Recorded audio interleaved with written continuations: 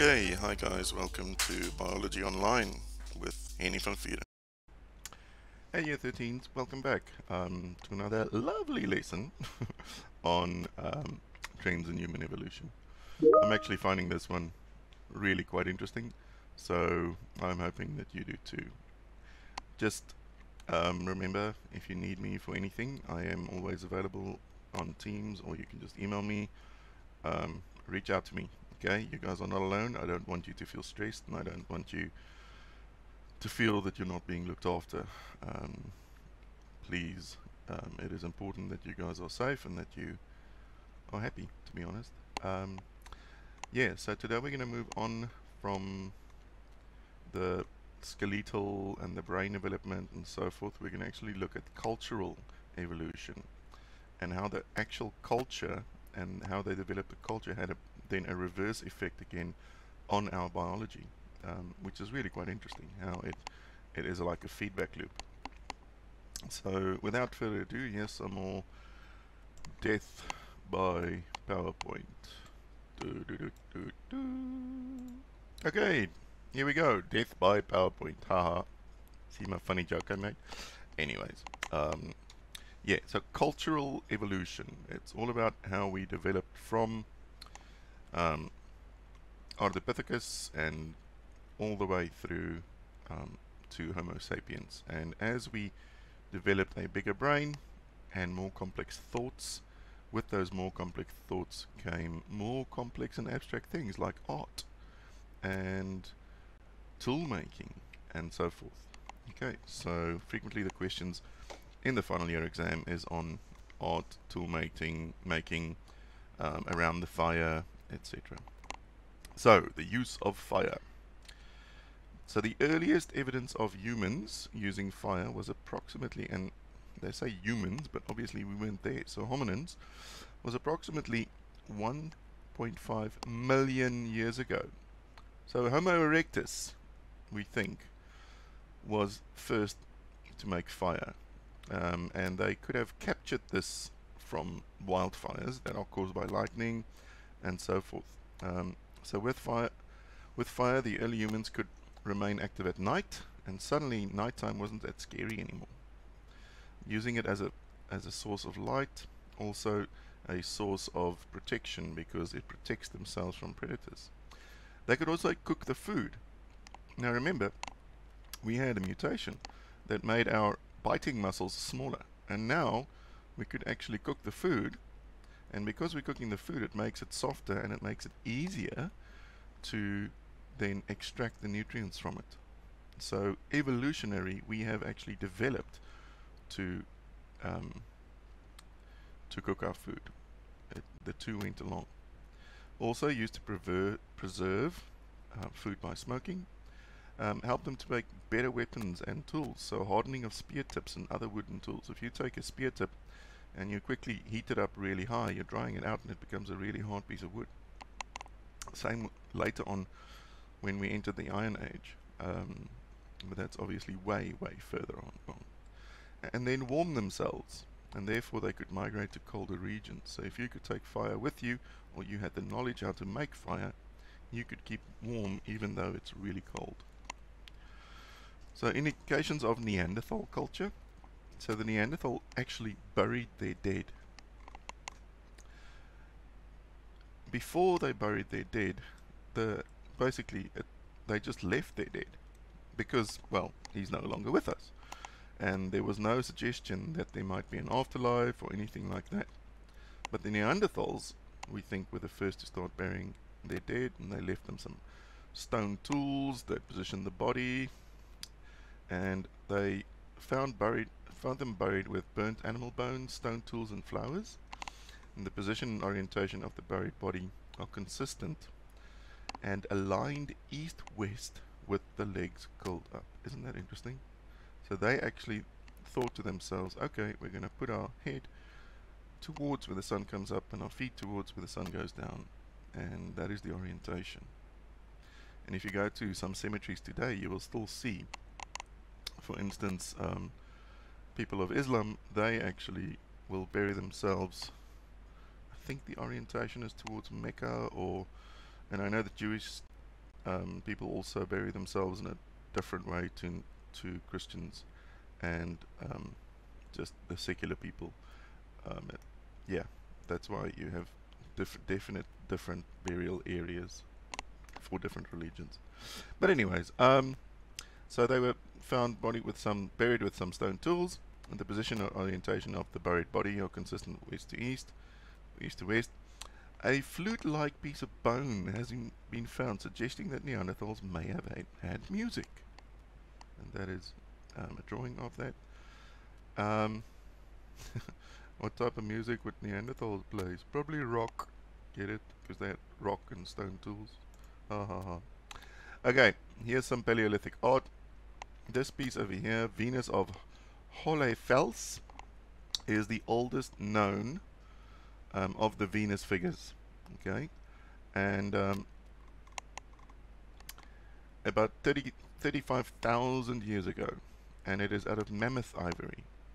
Okay, note the exaggerated breasts, buttocks, and fat in body fat in general. This one was found in Germany, Venus of Willendorf, about 28,000 years ago, or sorry, 28,000 years before Christ, carved out of limestone. Now, a lot of scholars differ on why these things look the way they look, but think about it. If you're a caveman, and if you are an amazing hunter and an amazing gatherer, you can provide for your family so much so that they will gain weight. So the fat on the bodies probably refers to something that was desirable back in those days, because if you can get there, it means that you're really good at what you're doing. Now in Africa, until very recently, it was very much the same. If your wife was nice and fat, they would say that you're obviously a rich man because you can supply to her, which again just shows you the difference of how we are today, where we have too much food around us all the time, so we are trying to stay skinny, whereas they were most likely very skinny, and then if there was food in abundance, they would put on weight. Also, some scholars said that it was most likely a fertility fetish, because if you look at the areas that are exaggerated, I mean, look at the small head versus the size of the breast, and also then the big female body parts over there. So, yeah, very interesting, but there's a whole bunch of the Venuses, Venus of Willendorf, Venus of Hohlefels, and so forth. There's also some scholars that believe this might have been something to teach people about pregnancy, girls who might become pregnant, and then the elderly ladies will teach them how it works using this as an example. Anyways, but yeah, the fertility fetish seems to be the one that is most likely. So, what is this? Caveman pornography. Really old caveman stuff. Anyways, there's also some early rock art found in southern France, northern Spain, Australia, and so forth.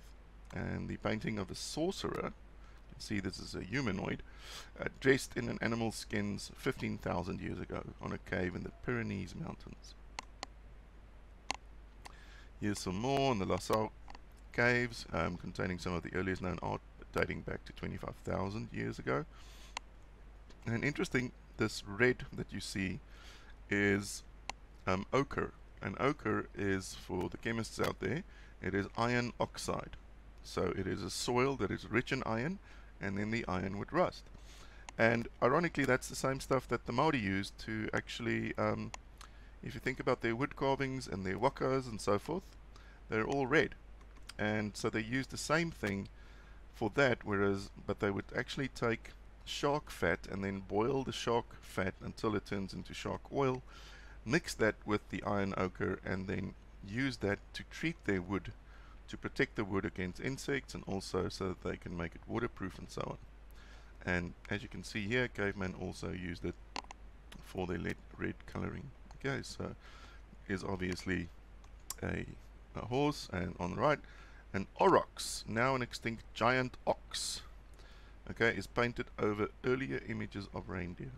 So there at the back is the reindeer, and then this guy decided, oh well. So graffiti is not a new thing.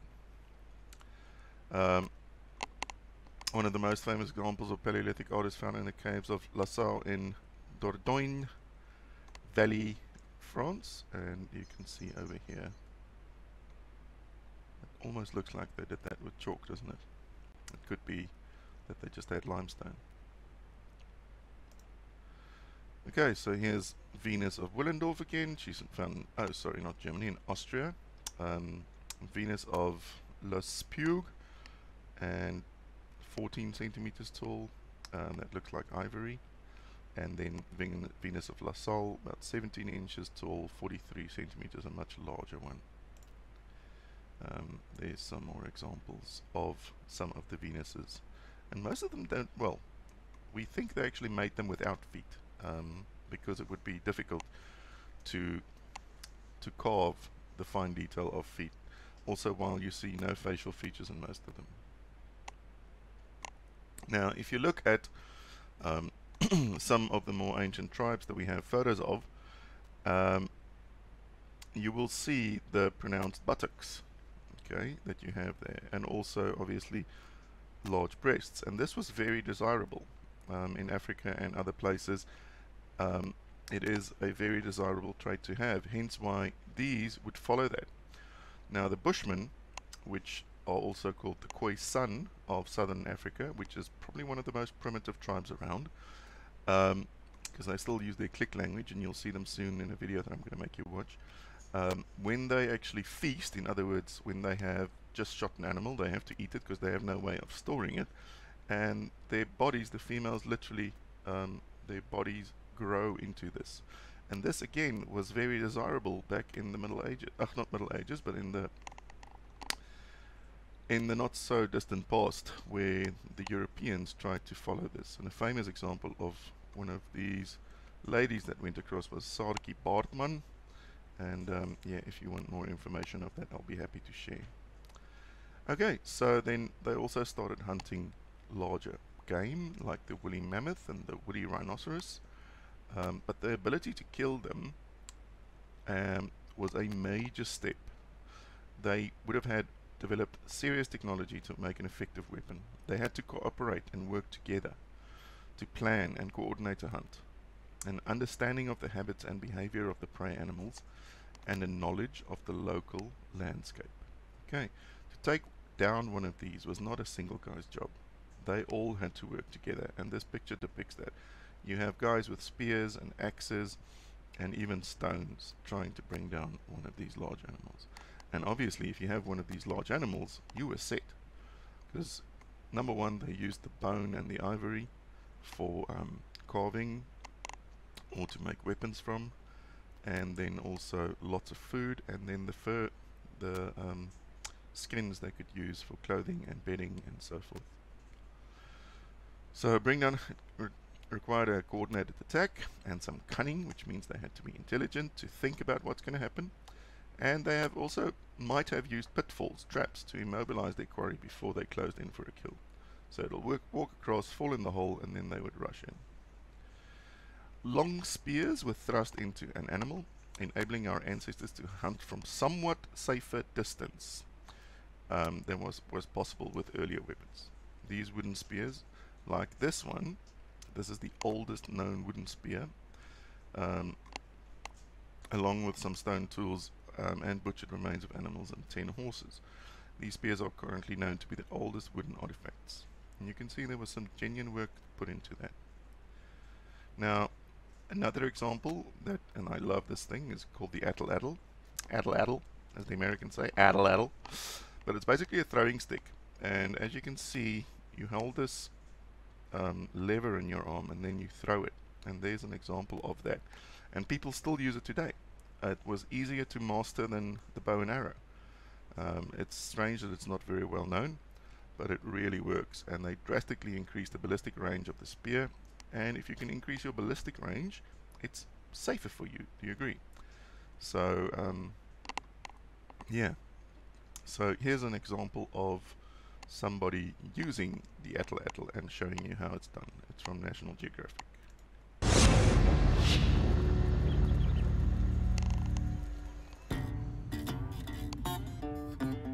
So this is the atlatl, and this is what they call the dart. It predates the bow and arrow.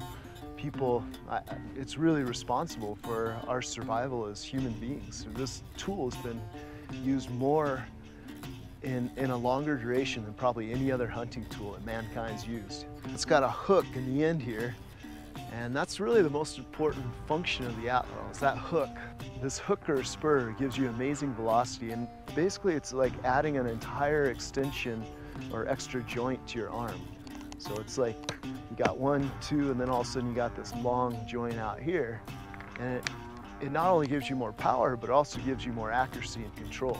This style, you've got 2 fingers that lock in there. You can also make them where it's simple, where it's a stick and you hold it like you're holding a baton. You grip it different ways. There's 1 finger, 2 fingers, baton. And the first part of the throw is you're just kind of dropping into the throw, executing it, you're aiming. And then the last part of the throw, you're just putting all your force into it. So it looks something like this. So that's it. This thing is awesome. Yeah, so as I say, it's interesting how the atlatl fell out of favor in lots of cultures, how it then became the bow and arrow. And just to show you how easy it is to learn, this is a 7-year-old boy, and he's hunting a deer. Don't worry, there's no blood in here, but yeah, have a look at this.